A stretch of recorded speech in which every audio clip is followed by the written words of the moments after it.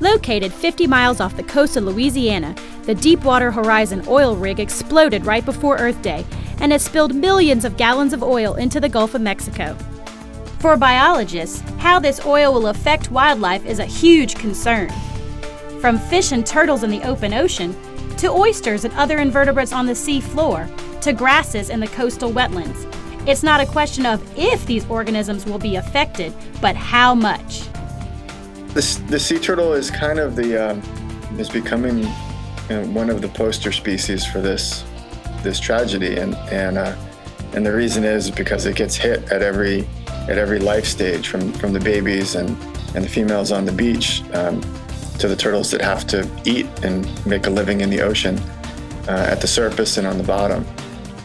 So when birds get oil on their feathers, it mats their feathers and it reduces their ability to thermoregulate.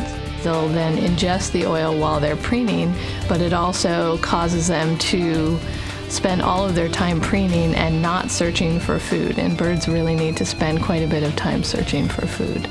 It would be especially harmful if the oil got to the coast of Florida where manatees live, because manatees would be particularly susceptible to oil in their environment.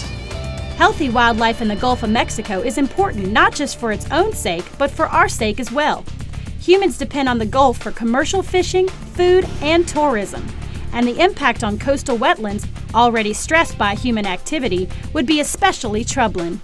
Wetlands are very productive ecosystems. They provide many services that we need. They filter water, they purify air, they're nurseries for economically important fisheries. They're also large stores of carbon.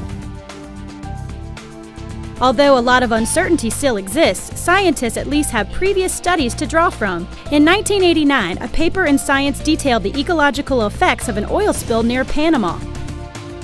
The authors indicated that their data could help those dealing with future oil spills in the Gulf of Mexico.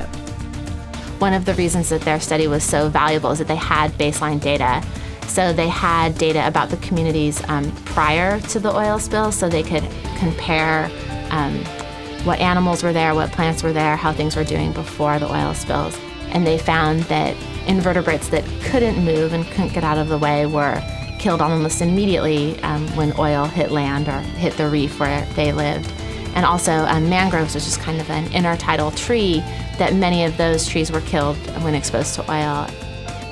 Currently, Academy scientist Peter Roopnarine is working with Louisiana State University to track the effects of the oil spill.